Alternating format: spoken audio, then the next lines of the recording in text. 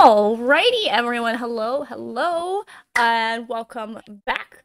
I think this is the first session, episode game. This is the first episode, um, that I have actually presented in my new 9 p.m. slot.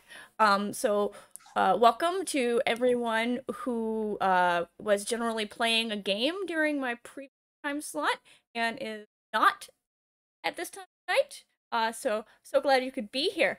Um, Super excited to be in this time slot. It gives me a lot of, I don't know, flexibility to do shit in the middle of the day. But super excited today to have on my guest, Cameron Day, or Cam. Cam works perfect. Yeah. Yes. Yes. So Cam has made a lot of really cool stuff, including, it turns out, something that I bought solely because there was a fox on the cover. Yeah. Cam, why don't you give a brief introduction for yourself? Yeah. So, hello, ladles and jelly spoons. I am Cam Day of Daylight Publications. When I'm not publishing oodles of stuff, I am a middle school history teacher full time. So getting ready for the school year to start back up again. Yay. Not stressed at all. But pretty much I got started in doing RPG stuff. I mean, I've been playing since I was about 12, 11, DMing most of the time here. Yeah. And then when I started up my podcast that, I wrapped up a couple months ago, I started reviewing stuff on the guild. And then I got kind of like, hey, why don't I make some of my own stuff? And then October of 2019, when I was a senior in college, I got started publishing some stuff. My first book was Voice of the Gods, which was it was 4 subclasses tied into Descent into Avernus, because that was the big adventure then. And it was really fun doing that with Brian Holmes, and my buddy Ruben Cardenas did all the art. And we did a cool thing in the back with using Enochian glyphs as a magic system in it. And then from there, it became an addiction, a crippling addiction. You could have gone with Gregorian chants. They were popular. Yes. COVID hit, obviously. It was the spring of my senior year. I was doing student teaching. So I had just completed my first 8 weeks of student teaching. Then it was spring break for college. I was going to stay on campus to still student teach. And then it was like, oh, this COVID thing's getting really bad. I went home, didn't come back to college for several months. So I graduated college at home. And over the course of that time, my buddy Adam Hancock was like talking in the DMs Guild Creative server about like, hey, how do we do costume vigilantes in 5e? And someone tagged me and was like, huh, what? I'm here. What do you need? I have arrived. I built a server. We did our first book, Supers and Sorcery, during the summer of COVID. And now I'm here doing way too much. During the first summer of COVID. The first summer of COVID. I know. I didn't want to make a correction. I didn't. I know. The first year. Yes. Supers and was actually the first thing that I explicitly had created prior to ever talking to you. From our good friend Adam. Oh, what a gem. What a gem. Yeah, spoke to Adam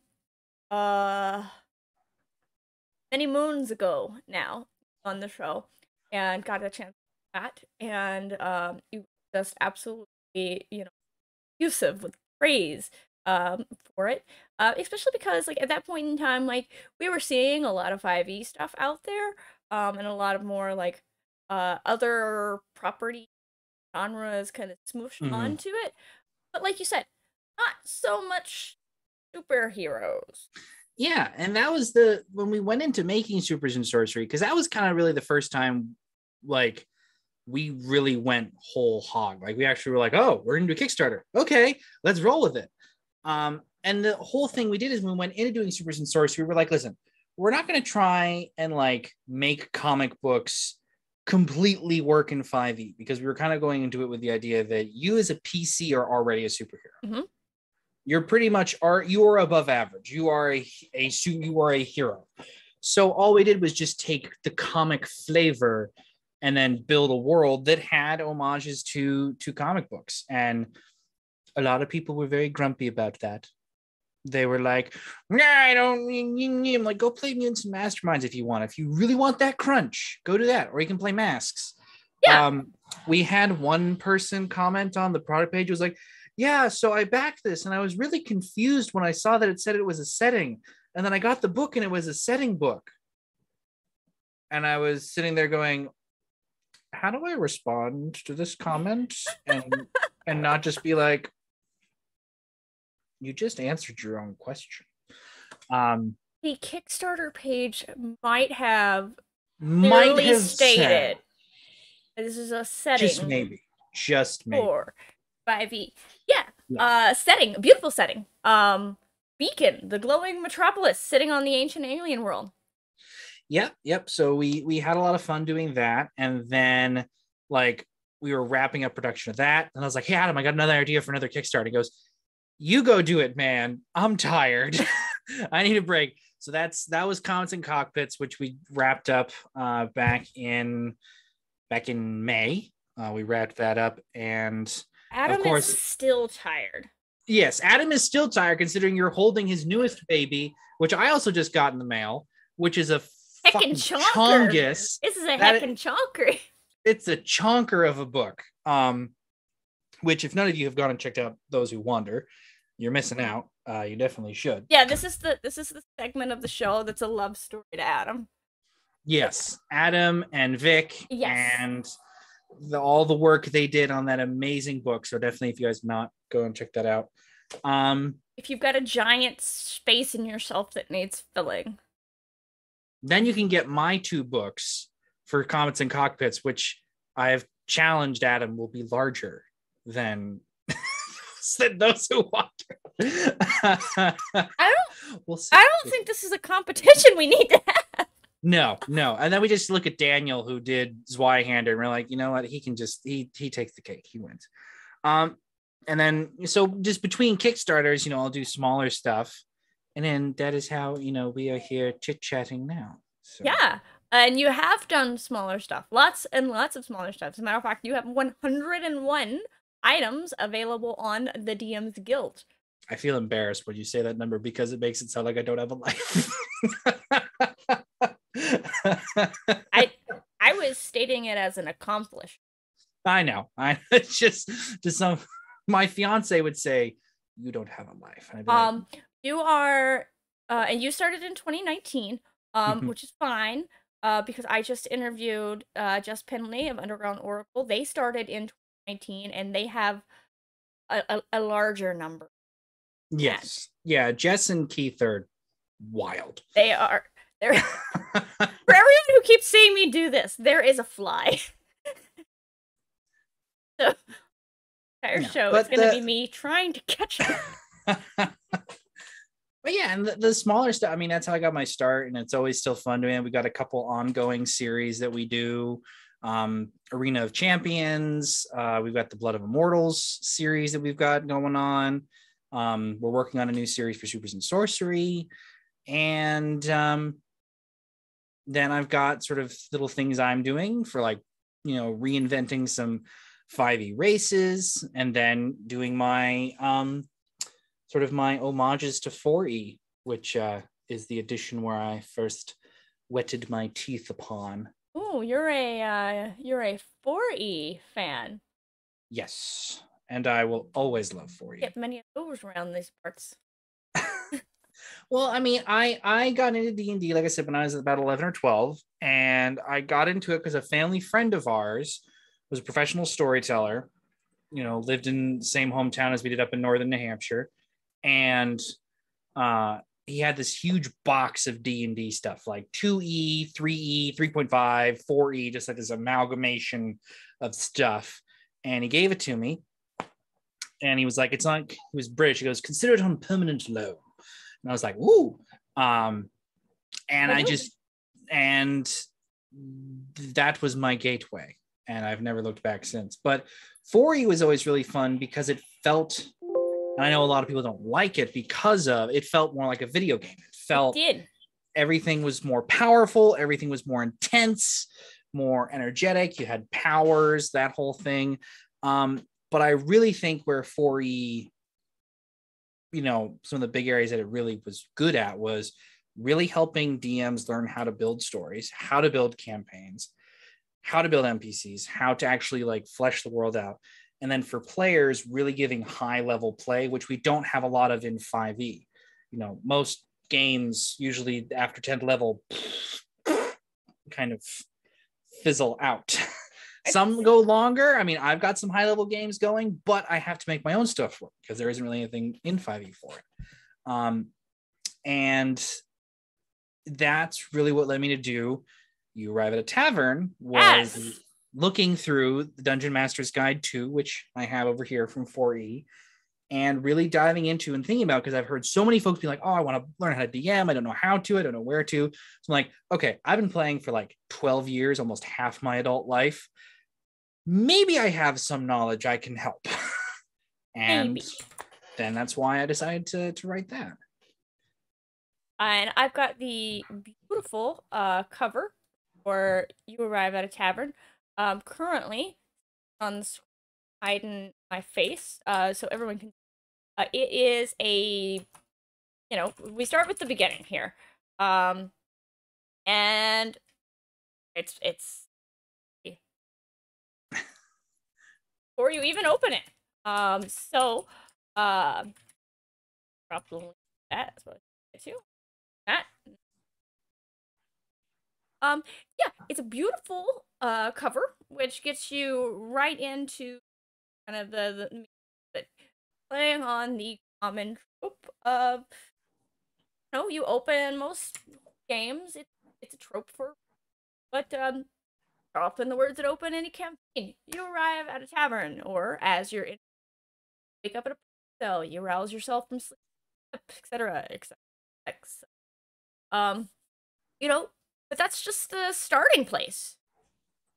From there, you know, it is often very confusing for a new DM. Like, okay, we've started, we did our character introduction. Well,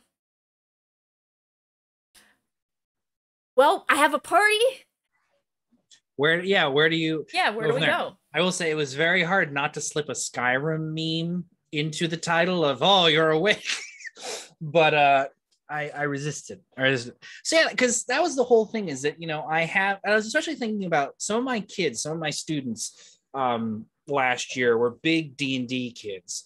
And a lot of them would always talk about, you know, oh, you know, we get like 2 or 3 sessions in, then we don't know where to go. And I'd see tons of folks on Twitter being like, oh my gosh, I want to try DMing. And then I remember myself when I first started DMing, it was hard to get beyond those first like 2 or 3 sessions because it didn't feel like there was a way to keep the steam going. And so and over the years, I've really been a big fan of City of Mist, which if folks have not played City of Mist, you need to pronto. It is a fantastic, extremely narrative-based game, urban noir, urban fantasy crime noir. Art's fantastic. I could rant all day about it. But the really big thing about City of Mist is that it focuses so heavily on narrative. Everything you do builds into the narrative. Even the smallest actions, which is something that I really liked. And the fact that City of Mist is built to feel like a movie or a TV show. It's very specifically built like that. And which is kind of where you start with this, like, get into it. Like, first steps, figuring out, like, what kind of campaign do I want to... Like you said, you got your made-for-TV, your miniseries, television show, your cinematic universe, which, So, uh, kudos to any DM who's making a cinematic universe in their campaigns. Um, Yeah, and really the idea behind that is that because you know TV and movies are very easy to equate to, and I figured it would make it's sort of as I played more City of Mist, that is how I came to view more of my sessions as episodes, parts of smaller seasons, that kind of thing. And that's why I thought, moving it into sort of those different splits of made for TV movie, miniseries, long form TV, cinematic universe would be easy for new DMs to really wrap their head around and figure out, okay, this is how I can kind of build it. yeah. And I think, it's very relatable. It's a media form that we're all pretty go into kind of, thing once you get figure out how you want to run your story hook kind of plot. Do you have like an do you have a wall with push pins and red string, or do you have a couple of bullet points that you're like, these are the cool things, and we'll or somewhere eventually. And that's really just the start. And I think you've done a really excellent job, kind of breaking it down in an easy to understand format for someone who, um, unlike us, maybe didn't pick up role playing games until until after the before times. After the before times, yes. Well, I mean, after when COVID happened, a lot of folks started playing more D&D and role-playing games in general. And I mean, I think the surveys that Wizards puts out were sort of a big kind of like wake-up call of this is what folks are doing while they're remote. I think one of the really fun things I did in you Arrive at a Tavern was talking about how to handle different types of PCs, which I think with my macro and micro. So macro PCs are the idea of you have these folks that only give you a couple sentences, a backstory, and that's about it. Micro PCs are folks like myself who give you like a small novella as a backstory. And then you do both. A little bit of both. Yeah, and some folks can flip between both. And then I think one of the big things as a DM is knowing how to work with those two different kinds of players, because you're going to have those kinds of folks at your table. And sort of the tips of how to work with either one, but then also on later in I get into how to make combat interesting, making sure that the combat tells a narrative story and isn't just yay, roll, yay, roll. Like there's actually something behind it, because as a heavy RPer, when I do play, combat gets very boring for me because it's like, hey, what? My turn? Oh, okay. Eldritch Blast. Move on. Maybe Warlock is not the most exciting combat option. No, I did make a bar block though once, a Barbarian Warlock combo, and he was a blast. So much fun. I have a simple fighter, hand crossbow, archery, sharpshooter expert, and as far as like, technically speaking, like it is certainly one of the most boring combat types, but I find that she's rather interesting in combat because she's a gnome, is Lily. She has her trusty steed Lloyd, who is a goat, and they interact with the entire field of combat. We need to, we bleat, we dash across the battlefield. Stop and eat a can. Yeah, stop and find out, like, is this like impassable vegetation or is it edible? Mm-hmm. Very important, distinction that we need to make. Yes, I realize we're in combat DM. Thank you.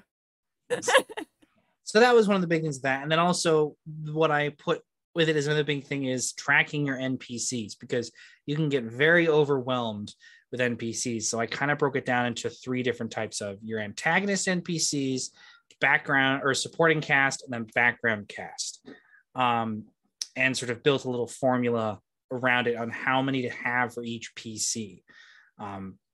Because you can make some, anyone can throw together some very like, this is insert Cockney tavern owner NPC that I think all of us have done at some point or another. I don't know. With I don't do a very good Cockney accent. So. Or Scottish or Irish tavern keeper, one of the dwarven tavern keeper, but then also realizing like NPCs can be great tools, yes, for telling your story. And so I kind of put examples in there with a couple faux characters, faux PCs. And some of the things that I put with it was an NPC tracker, so DMs have something to actually track NPCs, and a campaign tracker of like, what is your plot hook? What kind of form are you doing? Are you doing soft plot or hard plot? It was just really fun, and it also kind of let me turn my movie making brain on, because I have a certificate in documentary filmmaking, so I got to like turn that brain on a little bit when I was working on it. So I think one part that really intrigued me, because it was decidedly not how I would do things, was your NPC Asian. mm-hmm. I mean, like, you've got, for every PC, you want 4 antagonists, 7 support cast, and 10 background cast. Party 4, 7. And that just seems like a lot of people. I think, though, a lot of it, like, the caveat that you need to be there is that it's definitely gonna depend on kind of campaign. You gotta go back to part 1. Like, when a TV miniseries of, a limited run series, Doctor Strange and yes, then you're maybe gonna have, a few less of those, and maybe a lot more background cast. Yeah, you don't want to overwhelm, and like, this isn't as an equation, but much like everything else with D&D, equations can be broken. More like guidelines. Yeah, that great line. They're more like guidelines. Yes, but no, really, like any equation, you have to consider your variables. Mm-hmm.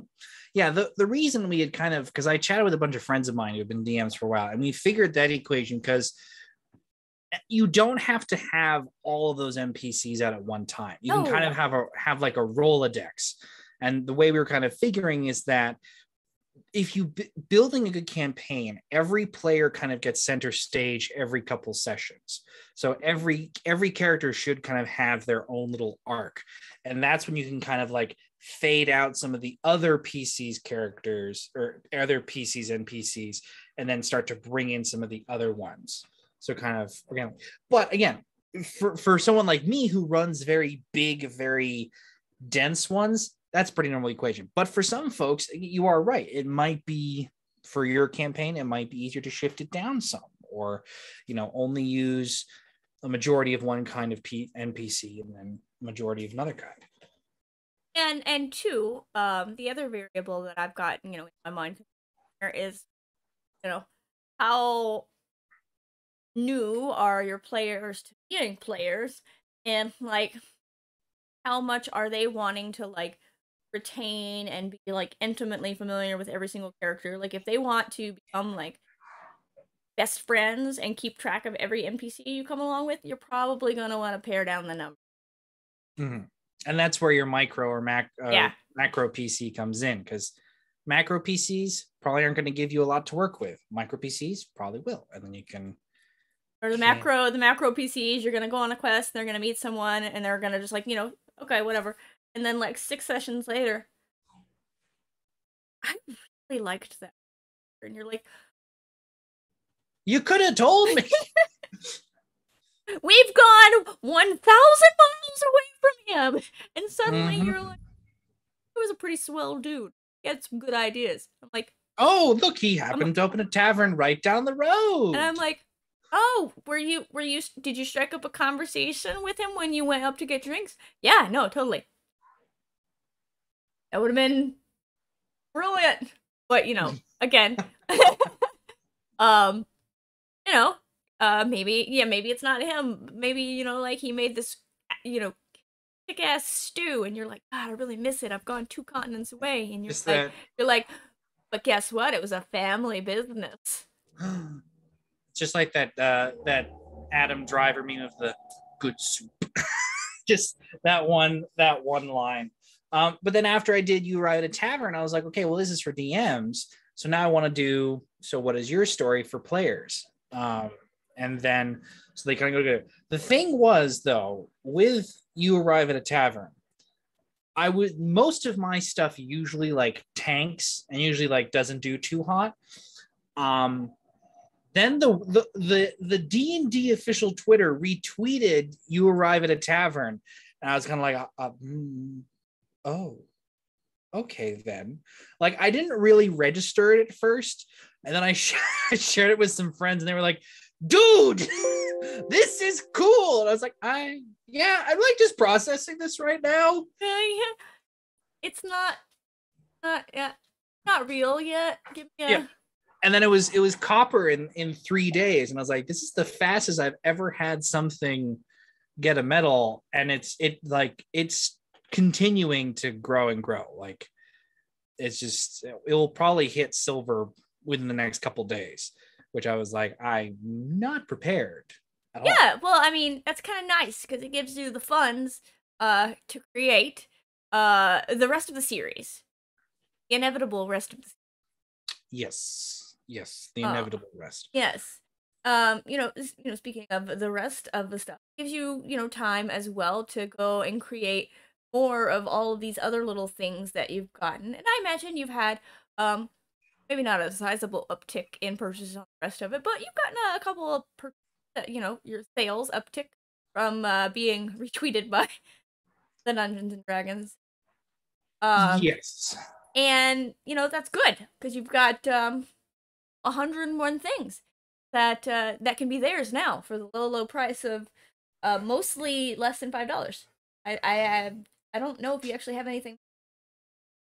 A couple of things, but not. I didn't sort it by price. So. No, one of the first bigger books we did was with, when you had Ryan on, Ryan Langer. He and I did Root and Twig, which was a fun little book where we did a bunch of subclasses and our first ever original class, where both he and I were like brain dead by the end of it. All inspired by sort of Celtic tree divination and the American timber industry. And that was really fun just because, I have family, go way back to the logging industry in the 1800s and stuff. Like you live in New Hampshire. Yeah, if you saw, my car is covered in New Hampshire bumper stickers, but you wouldn't think I live in New Hampshire. But that was really fun. And so that was a fun project. And then I have stuff today, like the thing I just dropped today, the Bic moves, my Minotaurs that were my revisited Minotaurs. Because we only ever have one kind of cow for Minotaur. I was like, but there are so many types of cows. Yes, there are. There are a plethora of cows. I didn't even learn all of the non-dairy cows, just dairy cows alone. Dog is very upset. Neil. Oh. I didn't even learn all of those, but just with the dairy cows alone, there's like, dozens of breeds. Yeah. And so, you've got a lot of options here.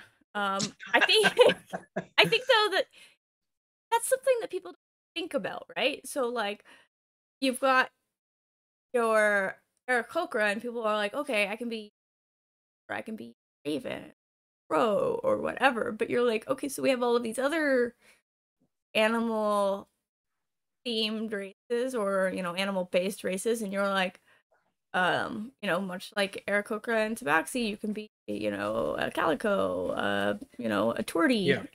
Like you can do that with any animal. There is never just one, like, or even like, well, I'm doing it, it's based on a deer. Okay, what kind of deer? Yeah, there's not just one kind of deer. What do you mean? Well, what kind of deer? Is it a white-tailed deer, like the most common in North America, or like a moose or an elk? Well, those aren't deer, but that's true. They're just big. Oh, I once had someone tell me moose are just big deer, right? And I was like, also, like, okay, so we'll chops. say, for instance, deer, right? Deer is about the length of my nose, right? Moose. Yes. Elk. It is not deer size. If you've never Yeah. seen an elk or a moose, don't approach. A student of mine once asked, Mr. Day, how come we haven't domesticated moose? And I was like, you know what, kiddo? You go do that and you get back to me with how well that goes. We live in the land of the moose. We are but visitors to their domain. Yeah. We are here on their time. When the moose choose to revolt. If horses had antlers, we never would have domesticated them either. No, definitely not. But yeah, one of the I've always loved Minotaur. Especially I used to play a ton of World of Warcraft when I was a kid, and I loved playing Tauren just because they were so different, because they were buffalo, and that's what I really liked about them. Also, I just chilled out in Thunder Bluff so much and didn't go questing. I just lived in Thunder Bluff, and I was like, can I just please just suck me in game so I can live here? It has such beautiful views. And the music was always good. But that was one of the things is with Minotaur. And then my dad used to work for a guy who had Highland cattle, who are some of the most friendly and most chill cows ever. And so that got me thinking, and I was doing this, I was doing this book on a new kind of 3 cream that I did with Gordon McAlpin. And we did that, but we based it on ants. So I did a bunch of ant research, and ants are wild. Let me tell you, ants are crazy. Yeah. So we did that, and then I got the bug, and I was like, So then I did the Minotaur one, and with the Minotaur ones, we have bison, water buffalo, yak, muskox, and Highland cattle cultures for the Minotaur. I renamed them the Bikmus, and I changed their lore up a little bit, so they're not as like demon cows from within a maze. They're a little bit nicer. Well, okay. In my, alternate universe, they're only demon cow because they're trapped in a maze. Wouldn't you be angry? This is true. The cool thing, so with the maze concept, with the Bikmus, with the maze concept, we took it and we made it so that the maze is actually a giant library, and they super easy to get lost. Stuck. Yeah. So library. Stuck. Oh gosh, I cannot leave. How dreadful. How dreadful. No, there's books everywhere. And so we played with that, and that was really fun. And then that got me thinking of, I was running an Eldraine game. I took the magic setting of Eldraine and turned it into a D&D setting, which is really fun. And one of my players was playing a Triton, and we realized there's no fish variations for Tritons. Tritons are sea elves. Why do you not have like aquatic variations for Tritons? So now I'm like, okay, I'm going to make a saltwater and I'm going to make a freshwater Triton book of different fish. So I just love the idea of like a salmon Triton just being like, yeah, I'm so cool. And then this rainbow trout. I go against the stream. Yeah. And then the rainbow trout's like, I'm the same color as you, dude. You just swim upstream and you're cooler than me. But it's also just literally just an excuse to do little homages to where I grew up and how weird fish are. No, and I think that's great. And I think, that the things that are unique about where we live are definitely things that we're on. And for everyone who's not familiar with Highland cows, by the way, if you've seen the pictures in the internet of the emo cow with like the side swept bangs because he's so shaggy, that is indeed a Highland cow. And I have posted one of the variety of emo cow photos. This one is from Australia. But they're so cute, and it just makes me want to comb their hair. They're very cute and they're very friendly. And we actually in the Bikmus, we have the Highland cow variants. They build taverns, they build inns, but they also second as schools. And so they run these tavern schools where they teach others about Bikmus culture, and they sort of welcome people in. They teach them their language and their history. So it was a fun little spin. The muskox ones that we do, they do not speak. They use sign language. So we wanted to weave that in as a cool little, because they're out in the tundra, speaking wastes heat. So they're just like, we just sign. And then the yaks are like mountain climbers, and the water buffaloes are martial artists, and the bisons are just nomads who make giant hill paintings and stuff. So it was fun. And Francesca Rowan's art is just fantastic. Yeah. So question from chat. Yes. Aren't the Highland cows the ones who love to be hear singing and music? They do. Highland cows are really, really social. They're probably one of the most social breed of cow. And I can remember many times when I was younger, my dad would pick me up from school, and we'd have to go and have to take care of something. And he would have to stop by one of the fields, check on them, and his music would be playing out of his car. And the Highland cows would come over, and I'd be petting them and scritching them, and then kind of bob their head a little bit to the music. And so they are definitely the most social. Holsteins, though, are bastards. Holsteins are mean and nasty. Those cows are assholes. They're terrible, mean cows. Jersey cows, though. For everyone not familiar with cattle, Holstein is the traditional black and white cow that you cows.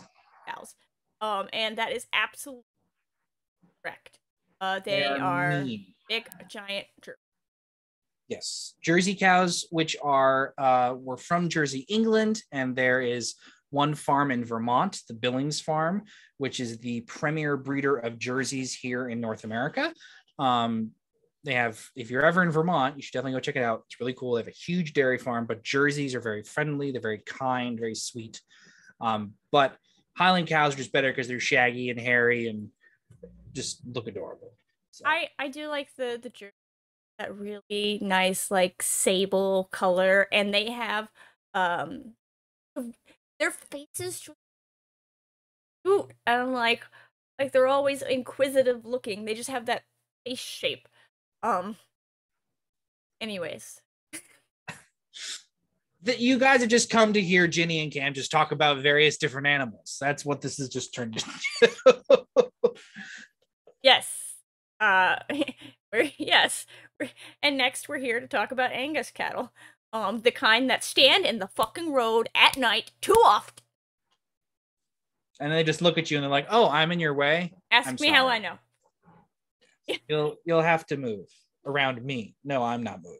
You are. I grew up for those in a very rural area part of the city, and there was a very large black Angus cattle farm down the road from me. And the thing about being very rural for people who grow up there, that when it's dark, it's dark. Oh yeah, it is. And there is a very naught but the moon to guide you. Heading toward my childhood home, there is a 90-degree curve that goes around the corner of the cow pasture, and then there's several like small hills. And people tend to come very fast for those small hills towards 90 degrees. And between those hills and the curve, which has the deep ditch on the, if you're coming from this is just directly in front of you. This is like a rural America. This is like rural farming America starter pack. It's where they like to slip their fence and stand in the road on pitch black night. Yep. I only accidentally cattle once. Headed to school, driving in my car. The roads were a little icy, which is very unusual. We slid a little bit. Everything was well. I was handling it until my sister in the passenger seat screams like bloody murder, shrieking. What do you do when you're driving and someone shrieks? Slam on the brakes. Slam on the brakes. What do you not do when you're on ice? Slam on the brakes. So we gently careened, fortunately, not towards the giant ditch, but towards the cow pasture. I took down the cow fence and had to go drive over there after I got the car out of the little shallow ditch, drive over to the farmer and be like, "Hey, I broke your fence, your cow's out." Like 6 of them. So far. 6 of them so far. I think in New Hampshire and Vermont, you can get cow insurance. I think on your card. I think there's actually a little livestock collision, which is Yeah, I didn't have that. We just knew like drive slow there. Um, Otherwise you take life into your own hands and you have to pay for his cow if you get it. But you know, we digress obviously, but like, you know, that kind of random off the wall trivia and stuff is like what you use to make you content, much like you have. You've drawn upon that knowledge that you have, of which yours is um, you know, way too much knowledge about cattle and fish and various other I bet you could probably do a really great supplement about like berries and syrups. probably probably. I could probably do one on trees too, given that my parents are both foresters, but I Yeah. don't remember a lot about trees, unfortunately. Yeah, but they would be so excited if you wanted to sit down and talk to them. I know, I know. Share their passions. Uh and you know, I think, you know, that kind of is like where we all draw our influence, right? So you're drawing your influence or inspiration from things that are familiar to you. You're like, well, I mean, everyone doesn't really realize there's a bunch of different cow types. It's not just the black and white asshole cows, so that's not what all Yes. Minotaur look like. There are many brands, many breeds of asshole cow, and then there are nice cows. Yes. So, In, you indeed. know, Minotaur therefore would be similar, because you know there's obviously that uh analog there, Mhm. somewhat Yeah. close enough. Um, and you know, you can kind of you could take that and kind of apply it to, you know, all sorts of stuff. I mean, which you've done. Um, got you know, you've got as you've got, you know, your root and twig stuff. You've got loads and loads of stuff where you've just kind of dove into the like fine detail on stuff. Um, Different classes, different little sub races, different domains, and like these are, you know, it's a very good niche to kind of create in because there are endless possibilities. Like, okay, so we've got our classes. We don't class, that's cool. Take what you've got and I'll be like, all right, but like, why isn't there a cleric who's Yeah, the feast domain was a fun one. That was also kind of how I got my start, was doing a very holiday themed subclasses. Sort of the first claim to fame was the Great Gobbler, my celestial turkey warlock patron, got featured on the D&D show with Greg Tito.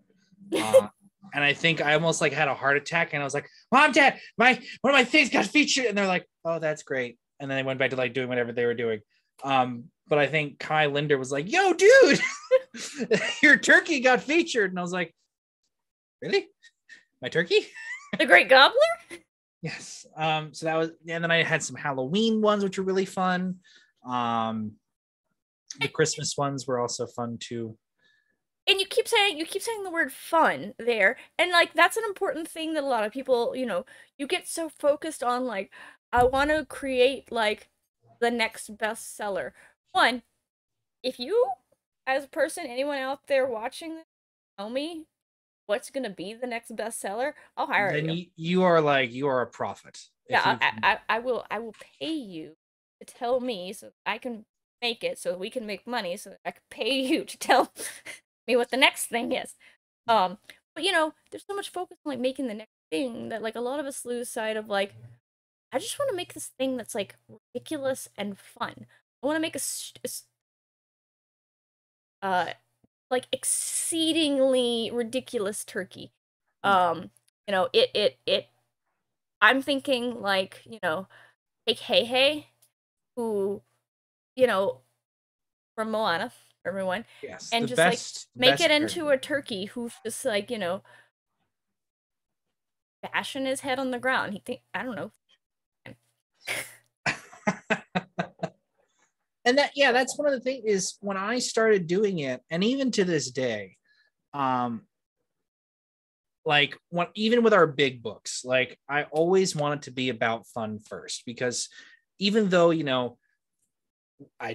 do make a lot of money off of our big books, and I have to, for tax reasons, have to set it up as a business and do all the adult things, which I don't want to do, but I have to. It's still about fun. It's not about making money for me. It's always been about just goofing off and working with tons of different artists and different writers and different people, and just making things that are like, I pour tons of time and tons of effort into them. But at the end of the day, I just want everyone to have fun with it. Yeah.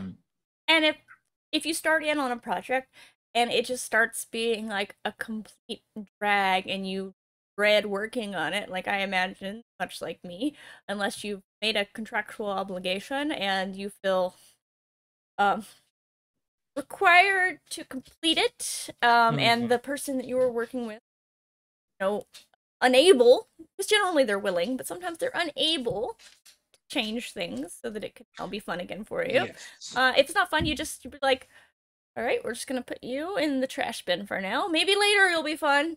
Yeah.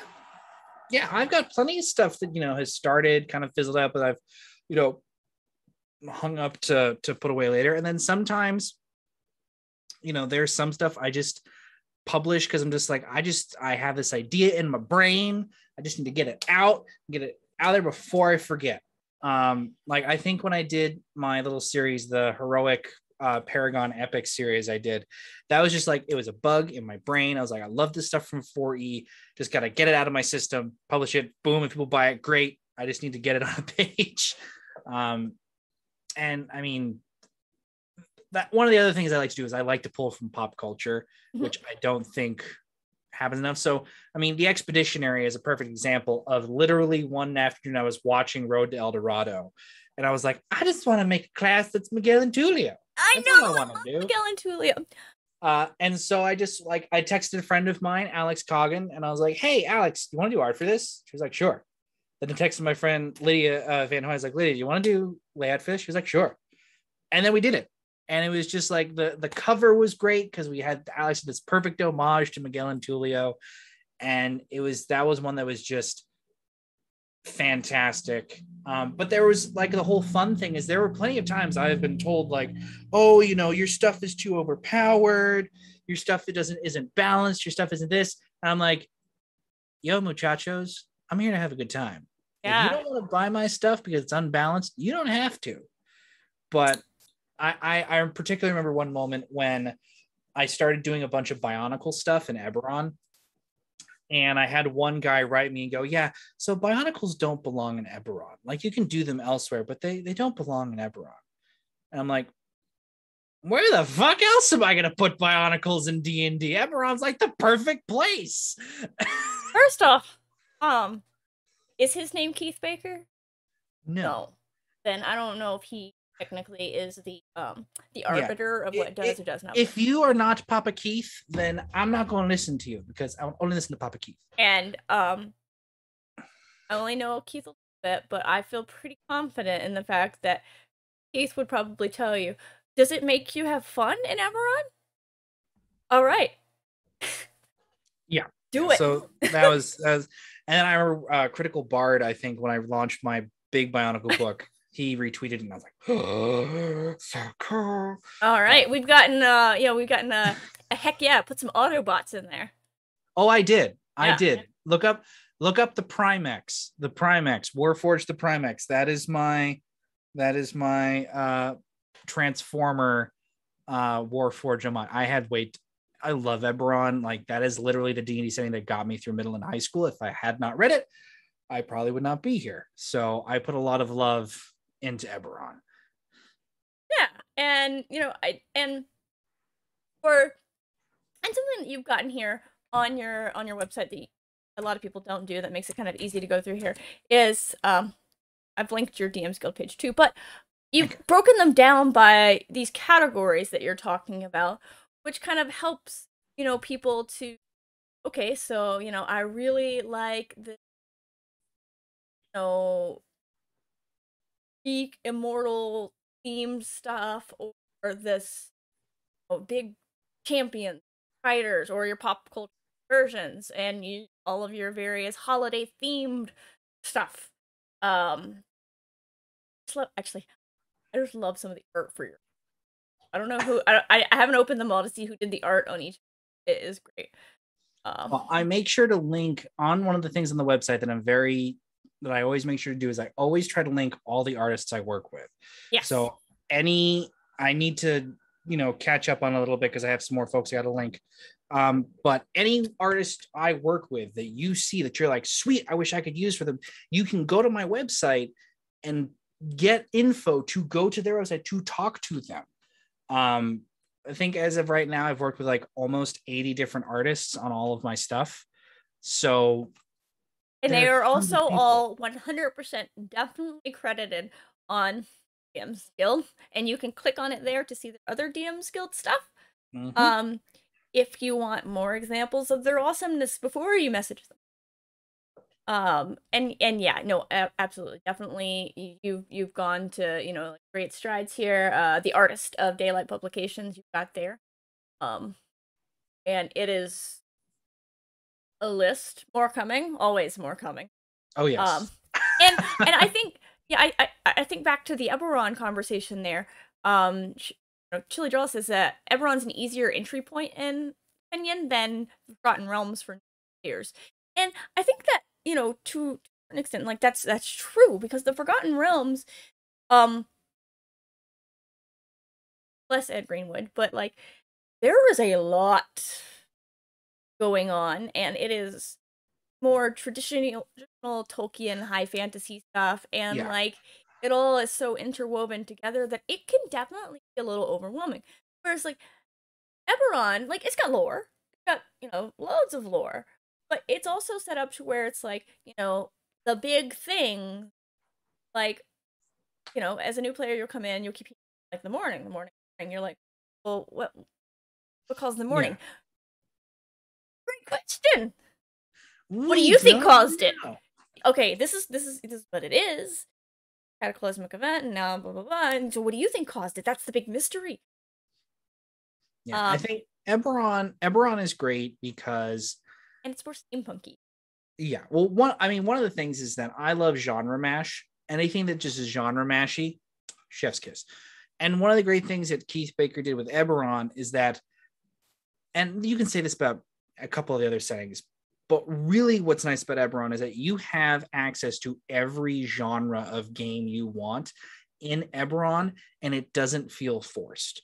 Like, it doesn't feel like you're really, like, if you want a horror game, I have a group of friends who ran Curse of Strahd in Eberron, and I think they did it like styled like an Old West kind of thing out in the Talenta Plains. I was like, that is so cool.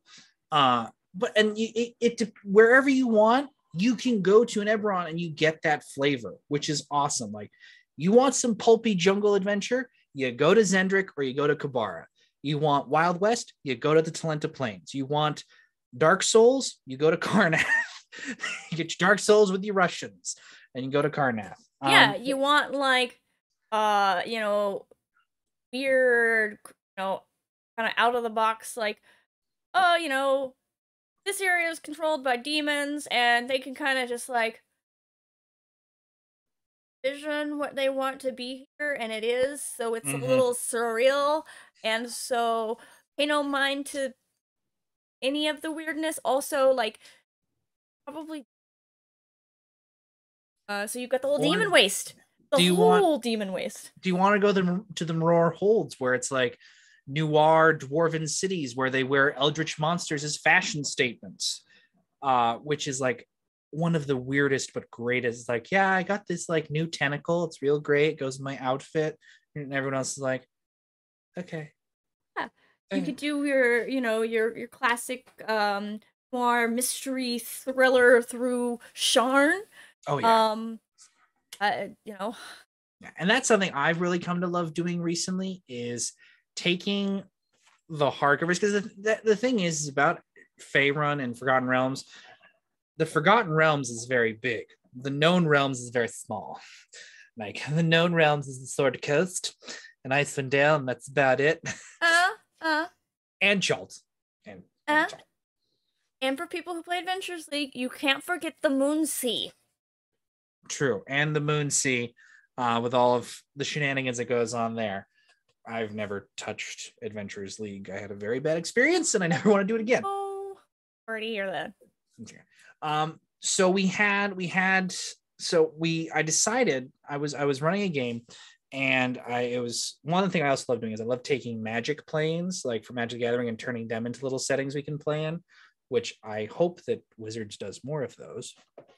Wizards. But I was doing an Eldraine game, which if none of you guys ever played the Eldraine set, it was a very highly high fantasy fairy tale inspired setting. Probably one of the best sets that Magic has ever had. It was a blast to play. I loved Eldraine, and that, yes. Yeah, the quest mechanic was really cool. The food counters were really cool. The art was great. Just everything about it was really awesome. So I was doing that with my Tuesday night group, and we wrapped that up, and I was like, ooh, let's try something different. So we rolled for a random setting, and we rolled for a random hardcover adventure. And so starting this week, we are going to begin our Tomb of Annihilation in Theros game. So everything about Tomb of Annihilation has been reflavored to work in Theros, which if many of you guys know what Theros is, it's the Wizards Greek setting, really awesome setting. So I got that going on. Then for my Sunday game, we're doing Storm King's Thunder in Eberron. So reflavoring it, kind of with a little dash of Suicide Squad as well. And then for another game starting up, we're doing Ghosts of Saltmarsh in Ravnica. So that I've been having more fun with doing sort of the really mashy stuff of sort of just Mod Project stuff together.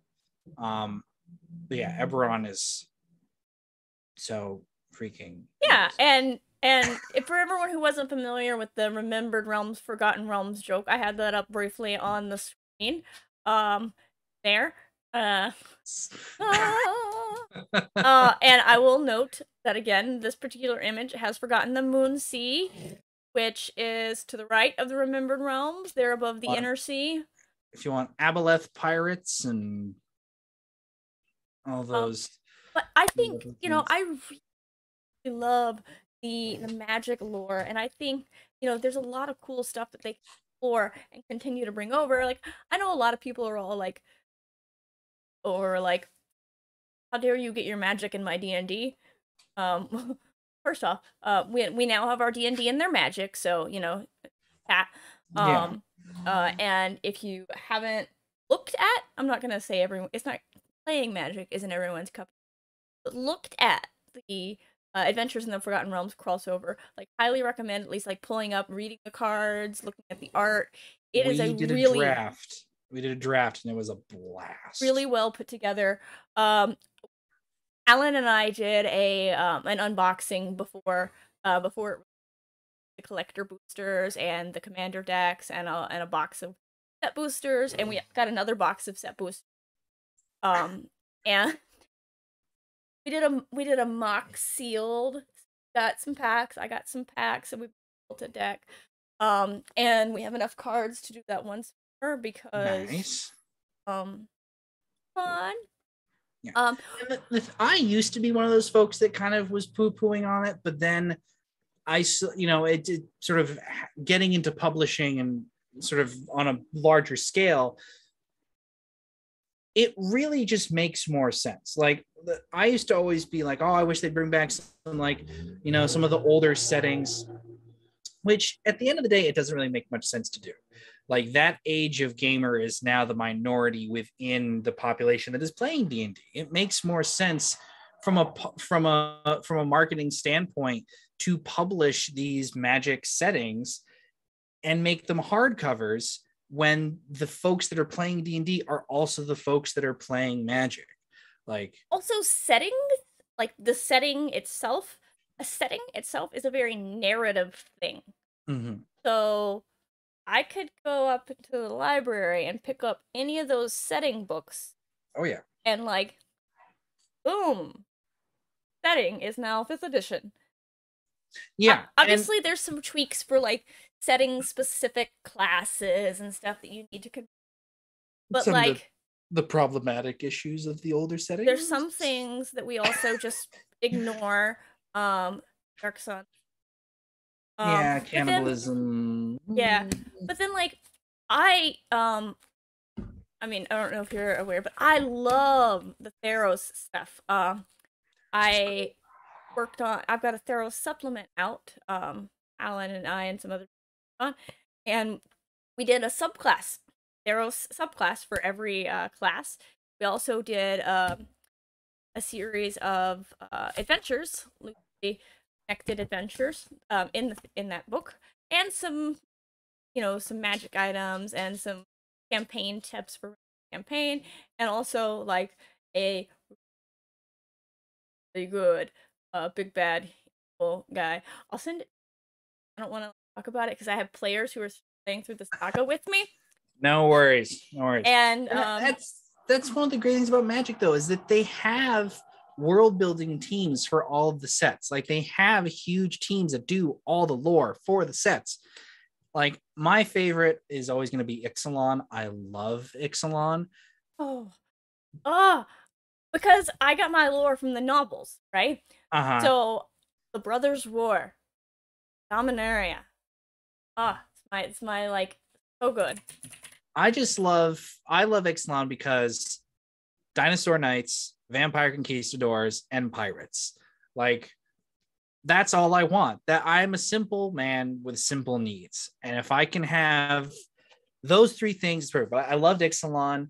I've been reading more of the lore from Kaldheim, which is their Nordic themed set, which the lore for that is super, super cool. And originally Strixhaven, I was kind of like, and then I started reading the lore. It's like the colleges were founded by dragons, and the college is run by an owl person. Whoa! And so Strixhaven, I have never pre-ordered like as many D&D books as I have the last couple ones. But it makes more sense to pull from those because all the lore is already there. Just put it into a hardcover, and plus each of the Magic sets has a different flavor, which is great. And then you can like sort of just pick. And we've had an excellent recommendation here. Let's go the other way. Let's get some Eberron Magic cards, and I, for one, am in. Like, because you already have your built-in factions, right? You've got the Dragon Mark houses, and so like, yeah, Kaladesh is my artificer jam. I mean, like, yes, Kaladesh, but like, okay, but like Mishra and Urza are like the original artificers. Like, come on, Dominaria and Phyrexia and like the absolute. Phyrexia is terrifying. Right, exactly. So Phyrexia is what happens. Artificers go bad, real bad. Yeah, Phyrexia is like, what would happen if Skynet did succeed fully? But now I'm like trying to remember what color mana would each of the houses be in Eberron. I mean, yeah, the TLDR on Phyrexia for people who don't follow Magic and aren't quite so terrible. Artificial plane of mechanical biomechanical life, an ecosystem comprised of metal, death, and tissue, a hellish world with an accelerated evolution of artifact creatures. It is also known as Queen Hill and the Nine Hills. Yeah, pretty much it's what happens when artificers fuck around and find out too much. I mean, and poor Karn just wanted to build it so he could have friends, and then it all fell apart. I mean, it was a fairly nice place originally, kind of similar to Mirrodin, and then Dogmoth arrived, brought there by a planeswalker, and there was some magic lore is wild, y'all. And the cooler thing is, it's all interconnected because the last couple of years has all been Mr. Nicol Bolas building his plans. And just by the way, well, Yeah, now he's in the spirit prison, and Ugin took his powers, and it's hilarious. He's like, I don't have my powers anymore. I also hate Ugin. Yeah, Ugin is also kind of like The number of times I've been sitting here at my desk playing Arena, somebody has played Ugin, and I've just been like, I'm not rage quitting this game and scooping right now, but fuck this. Yeah, no, the coolest thing I found out, because I got this little book which just came out recently, which was the history of the planes, or a guide to the planes. It like literally just came out a couple weeks ago, but like talking about how, because I didn't realize how all the different planes leading up to War of the Spark have been connected, of how like in Kaladesh, Nico was building a planar bridge, and Amonkhet, he's gathering all of the undead to fight for him. Then he uses the planar bridge. Then he needs the immortal sun and Ixalan.